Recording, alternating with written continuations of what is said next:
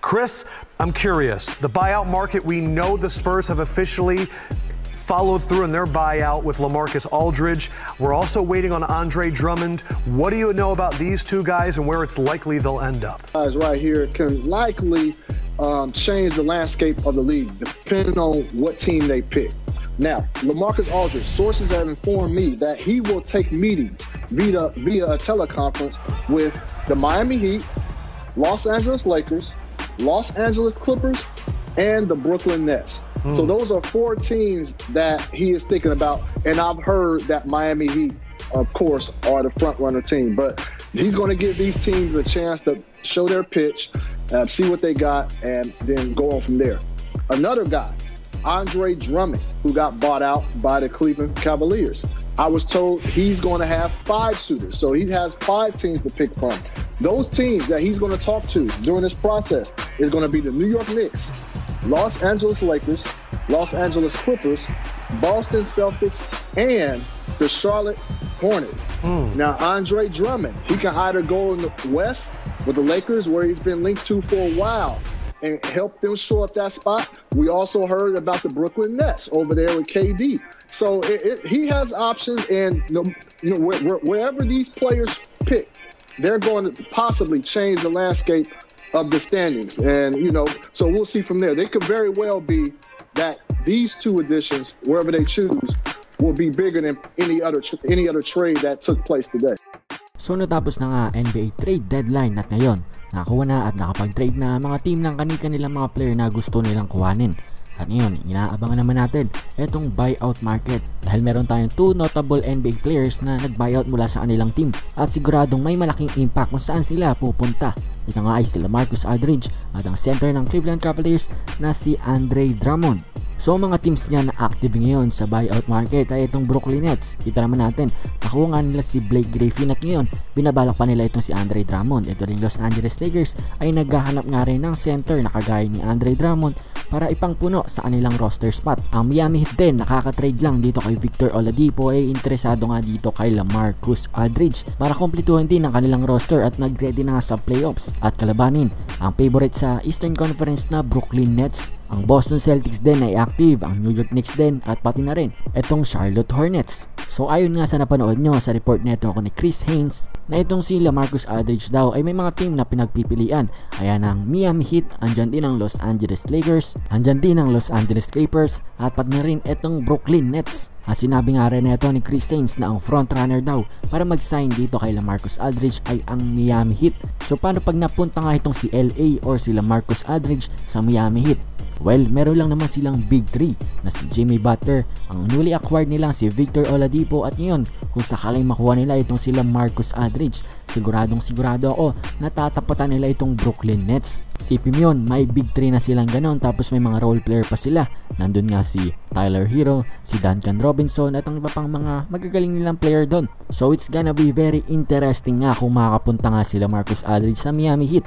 Isa pa, itong Los Angeles Lakers na ngayon ay nag-i-struggle nga dahil wala ang kanilang 2 superstars sa kanilang team. So very big addition yan sa Lakers kung sakaling lang makuha itong sila Lamarcus Aldridge dahil matutulungan nila ito sa power forward spot.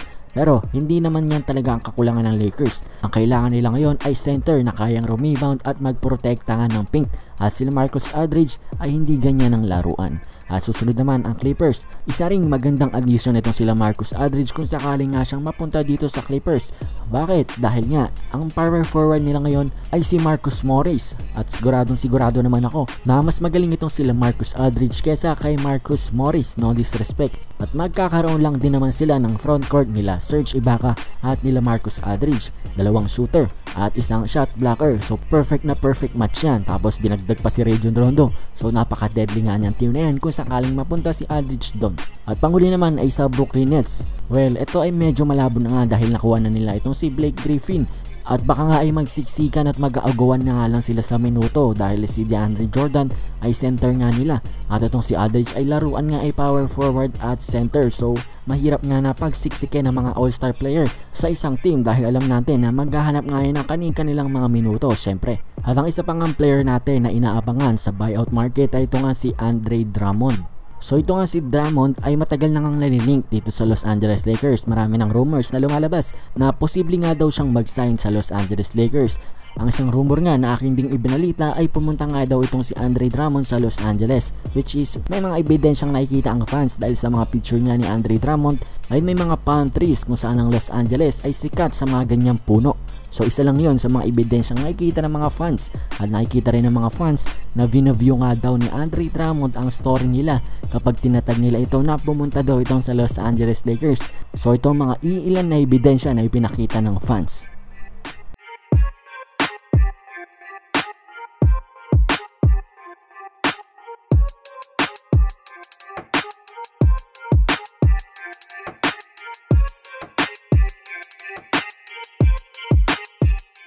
So para nga sa akin, itong si Andre Drummond ay perfect fit dito sa Los Angeles Lakers.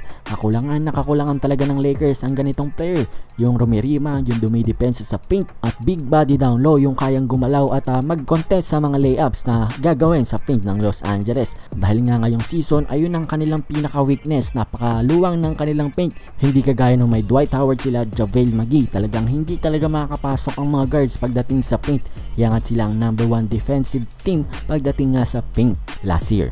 Pero anyways, ito nga si Andre Drummond ay parang magiging last piece of the puzzle sa kanilang championship roster para dito sa Los Angeles Lakers. And for my personal opinion nga, sa tingin ko magandang mapunta isang si Andre Drummond dito sa Lakers at magiging stack team na nga itong Los Angeles Lakers, at kung sakaling magharap sila ng Brooklyn Nets doon sa NBA Finals ay magandang ang laban yun. Dalawang stack team na ang magkaharap at makikita talaga natin kung sino talaga ang malakas. Ang super duper team ba ng Brooklyn Nets or ang stack team or ang complete team ng Los Angeles Lakers kung sakaling mapunta si Andre Drummond at lahat ay healthy.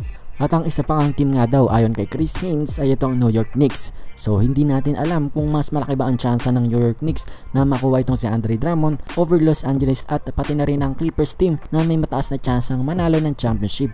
Alam naman natin kung bakit nga kumuha ng buyout itong si Andre Drummond, dahil nga gusto niyang mapunta sa winning team at kung saan meron siyang may tsansa na manalo ng championship.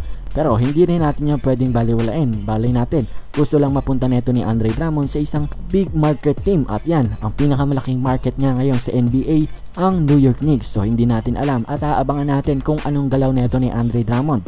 At sumunod nga na binanggit ni Chris Haynes ay ang Los Angeles Clippers na kapitbahay ng Lakers. So kung sakaling mapunta itong si Andre Drummond dito naman sa Los Angeles Clippers, sa tingin ko ay magiging fit nga rin siya. Sa tingin ko imumove nila itong si Serge Ibaka from center to power forward at ilalagay nila dito si Andre Drummond sa center position. So magiging interesting kung ganun ang gagawin ng Los Angeles Clippers dahil lalaki nga ang kanilang team. Tatangkad, parang sila yung magiging Lakers 2.0 from last year. Dalawang big men na kayang supalpalin ang lahat ng tira. Sa tingin ko nga may chance sila na maging best defensive team sa buong NBA or even sa NBA history. Kasi tingnan nyo, sa point guard position, Patrick Beverley na kilala nga sa kanyang depensa. Shooting guard position, Paul George na isang two-way player at isa sa mga top defender ngayon dito sa atin sa NBA. At pangatlo naman sa small forward, ang two-time defensive player of the year na si Kawhi Leonard.